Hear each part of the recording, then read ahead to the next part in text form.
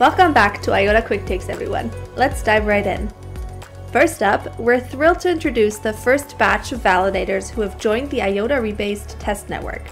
Shout out to TwinStake, DLT Green, Luca Nodes, Nansen, Anchor, Blockscope, and StakeTab for contributing their expertise.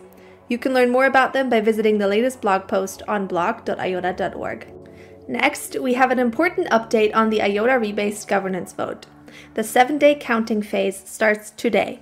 This is your chance to make your voice heard and be part of this critical decision.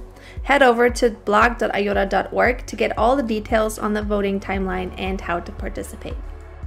And finally, if you haven't already, be sure to catch the IOTA Rebased AMA with Dominik, Schiener, and Luca Moser, where they tackled some of your most pressing questions about the proposal to rebase IOTA's Layer 1.